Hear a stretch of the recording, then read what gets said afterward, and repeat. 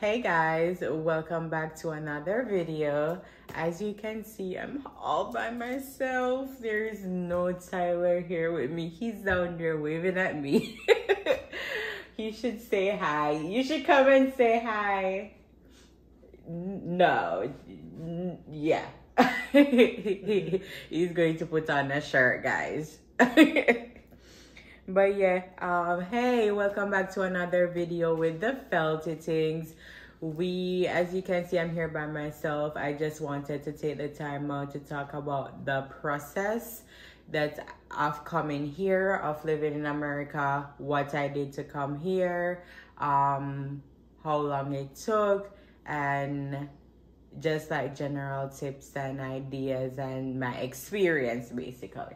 Come say hi. Hi. Hello everybody.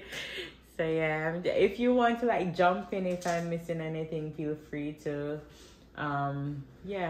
he's just here and about, so you'll jump in if I'm missing anything, because really and truly this process was kind of him, like me coming here. It was all him, and I'm truly grateful for all the effort that he put in to try for us to be together. Yes. So yeah, let's get into it. See, you want to be in the video. No. Let's just be in the video. But anyways, guys, so as you know, I lived in Jamaica just like 3 years ago. Probably, I'm thinking in my head, I did not estimate, but around 3 years ago I was living in Jamaica, and I came here recently and lived with my now husband. I came over here on the K1 Fiancé visa. Nope, not the TV show, because every time I mention K1 Fiancé, everyone is like thinking the TV show. I didn't even know there was a TV show until I got here. Like, I didn't even know. But yeah, I came here on the K1 Fiancé visa. I only knew about it just because my sister, she mentioned it to me, because like at one point Tyler and I were talking and we're like, how are we going to be together? You know, is it Jamaica? Is it here? What are our options? And then I started telling him, hey, you can, like, there's a filing process. If you're interested to do that, you can do that. And I told him about different options. And my sister mentioned that, hey, you know, there's a K1 if you guys really want to like see each other sooner rather than later. There's a K1, you can try that too, because all I knew about was married and green card. So that's all I knew about. My sister actually does paperwork and stuff like this. So if you need help like finding about immigration information, if you need help filling out paperwork, you link her. She is very, very, very affordable, and she can help you. So yeah, Tyler's peeping on me. He's playing game. You're playing game. So she's very affordable. Link her and she can help you. It's best to be safe than sorry. And so we looked into the K1 and it just like stopped there on my part. We just looked into it and it stopped there on my part for the most part. Then my husband, Tyler, he kind of like dug into it way more than I did. He got the information and then he started the process of trying to get me to come here for us to live together. The K1 visa is basically you come to America as the person, fiancé or fiancée. Fiancé, I'm not sure.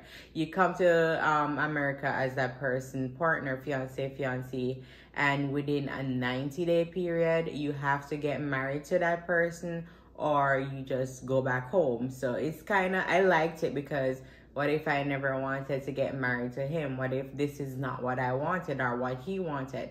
So we got those couple more months to just like, you know, get to know each other more, talk about if this is actually what we wanted, if we wanted to actually live together, you know. So it gave us that period to figure out if we actually want to go through with it. And yeah, obviously she put a ring on it. Anyways, he went through with it. I mean, he wouldn't have, like, I wouldn't imagine us not going through with it if he did. He wouldn't have engaged, let's say that, if he didn't want to go through with getting married. Because I met his family basically, and they're more like a family guy, family type of person. So he grew up with like family. So I wouldn't expect him to like try to initiate something if he wasn't trying to build on anything.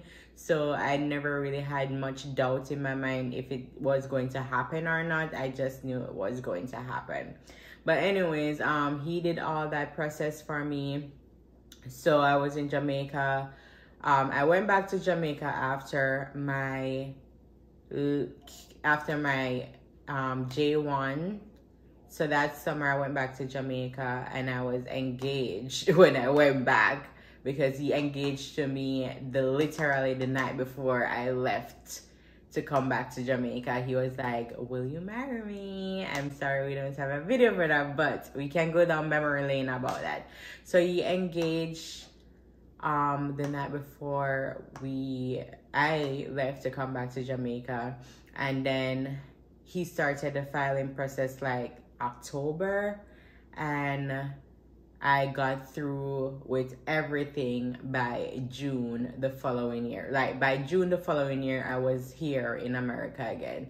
So it took me like October, November, December, January, February, March, April, May. It took me like 6 months to like fully go through that entire K1 process. And all we had to do, we had to like get our documents ready. He had to like fill out some paperwork, which I'll attach down below the link of the K1 paperwork that you will need in case anyone here needs it. You know, good thing to look into. But in case you need it, it's in our description box, so you can check that out. So we filled out a form. He filled out the form because he did most of the work. He just like reached out to me and said, Han, I'm going to need like your passport information, your this, and I just sent it. I did nothing throughout that entire process, like nothing at all, like nothing. I contributed to nothing, which like right now I'm saying it and I feel bad that I didn't like help more to try to be with him, but I just felt like he had it, and I wanted him to be in control because I wanted him to want to do it. You know what I mean? If you know what I mean. I never wanted to be the person that say, you know, do it because I want to be here or whatever. Yes, I wanted to be with him, but I wanted him to be the one that wanted more, you know? So he worked for it and he put in the work and he got me here. So yeah. But anyways, so we filled out a form. They needed proof of the relationship, like when we got engaged, picture of the engagement ring, purchase of the engagement ring. We needed a receipt, which luckily he kept.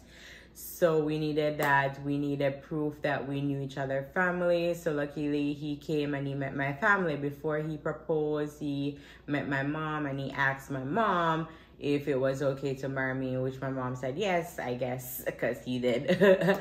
And we had a little picture there. I had like spent almost the entire summer with his family, so we had lots of pictures there too.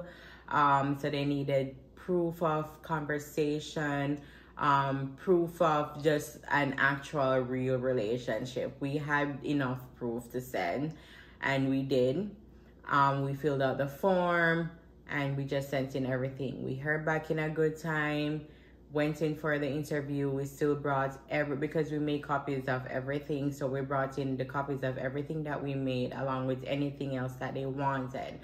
And I went in for the interview. They just like asked me 3 questions, like where does he live, how did you guys meet, and something else that I remember, and that was it. It was like smooth, and then by June I was here. So it wasn't a long process for me.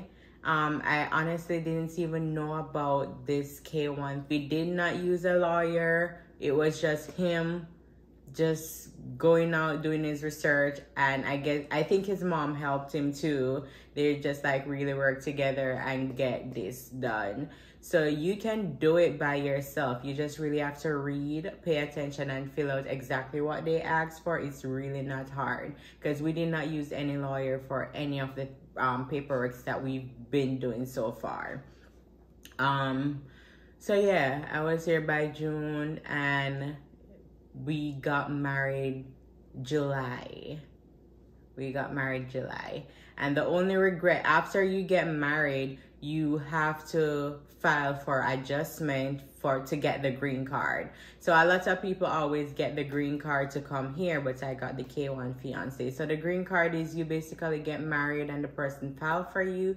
You come here, and it's a much like simpler process than the K1, I would feel, but the K1 is more fast. I got through fast. I'm not sure about everyone else. I can only talk about my experience. I got through like really fast, while the green card would probably like take 2 years for it to like, you know, for you to like fully get through, 1 year to 2 years. But I got through like within 6 months for the K1. But the only thing is that the K1, after I came here, I had to do like a filing for adjustment for green card after we get married. And then that filing, you're only going to get a 2 year. And then after that 2 year, you have to file again to get a 10 year. And it's just so much work. So like, if you have the patience and time, I would definitely recommend a green card, because you just constantly have to file for paper when you're doing like the K1. But with the green card, it's like you just come here and you just wait until a certain amount of time, and then you can go for your citizenship. Boom, boom, boom, boom. But yeah. So that was my journey. If you guys have any questions about like extra stuff as it regards the K1, I can definitely answer. I know I was like all over the place explaining my journey coming here, but that was definitely my experience. The K1 coming here, the amount of time it took, the documents required, and it wasn't too bad, because like, you know, it was kind of like repetitive information over and over again for every document we have to file, but it was just the time we have to take to file them. That's like the tiring part. But yeah, that was my journey. And if you have any questions, feel free to comment down below. We are here to help and give you information if you need it. Yeah, and we'll see you guys in our next video. Thanks for watching. We hope this helps somebody in the world. Felties out.